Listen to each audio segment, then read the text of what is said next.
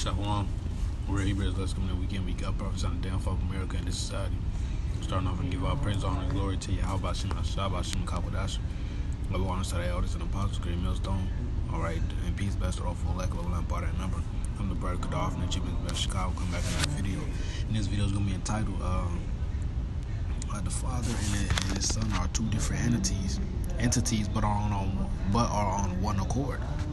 Alright, because yesterday at camp, alright, it was a big camp, man, after the Passover. Alright, you had GMS Iowa, GMS Cleveland, and GMS Nebraska. Okay, and yeah, man, it's some Christians across the street from us, man. Sometimes they talk shit, and one of them they're Israelite, man.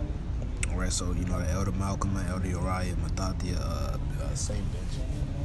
Alright, Yasharala. Okay, I went over there and basically come up with the scriptures, man. Alright, basically it was getting emotional.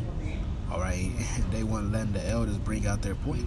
They kept trying to talk over them, repeating the same questions over and over again. Alright, not letting the elders build a foundation, to execute the point they were trying to bring out. Alright, and basically he said, he quoted Matthew 10 when the Lord said, "Me and my Father are one," and not understanding that, because he doesn't understand the Council of Nicaea. Alright, Constantine, which was an Israelite. Alright, if you go back into the history, alright, he tried to universalize things, man, and to a point he succeeded, man. Alright, because that's been one of the biggest stumbling blocks to this day. Alright, and yeah, man, he added things like the Trinity, Easter, Lent, Sunday worship, Christian cross, Christian fish, alright, to the things you worship, man. Alright, and the Trinity basically goes into the Father and the Son, the Holy Spirit, alright, being one. Alright, but let me get this precept.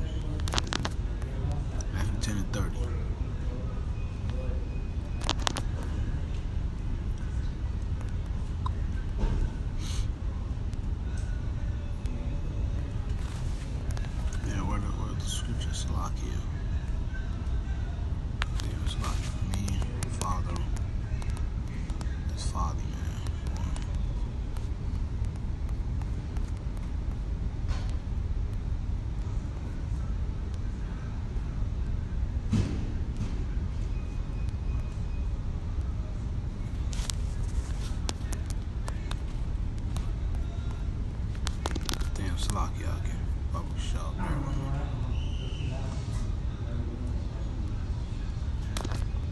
I was just after scripture, but yeah.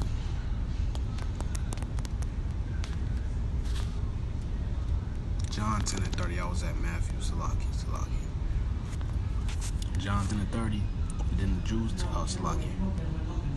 John 10 and 30, I and my Father are one. Alright, they really could, after they read the verse up from there. Alright.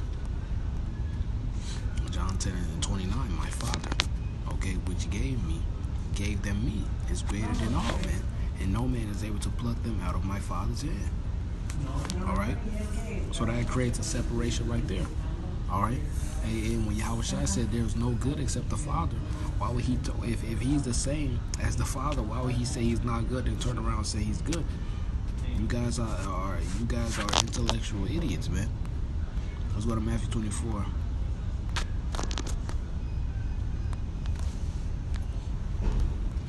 And 36, but of that day and hour knoweth no man, no, not the angels of heaven, but my Father only, man. So only Yahweh Shai doesn't even know when his Father's gonna give him that green light, for his second coming, man. Alright, he doesn't know the exact date. So that creates a separation right there. How does he know and not know at the same time, man? Okay. The Trinity is a bugged out doctrine, man. Matthew 3 and 17 is man-made. And I can start at 15. Yahweh Shai answering and said unto him, Suffer it be so now, for thus it become us to fulfill all righteousness that he suffered. Yahweh Shai, he was baptized, went up straightway out of the water, and lo, the heavens were opened unto him, and he saw the Spirit of the Most High descending like a dove, and lighting upon him. And lo, a voice from heaven said, This is my beloved Son, in whom I am well pleased. So that's the separation right there. The Lord said, this is my beloved son. All right? If he was the same as the Father, he would say, this is me. But he's not. All right? That's the separation right there, man. Plain cut.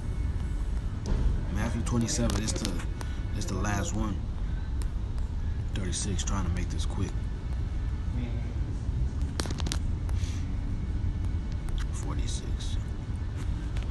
Alright, this wheels on the cross. And about the 9th hour, Yahushua cried with a loud voice, saying, Eli, Eli, lama sabachthani.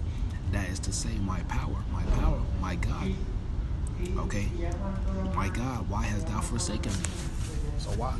If he was the Father, why would he be praying? Why would he be praying to himself and say, why are you forsaking me? Why would he forsake himself? He's talking about his Father, Yahweh, man. Alright? That's a separation right there. Alright, and that's why the Lord said, if you reject me, you reject him that sent me. Who sent his son? The Father, man. Alright?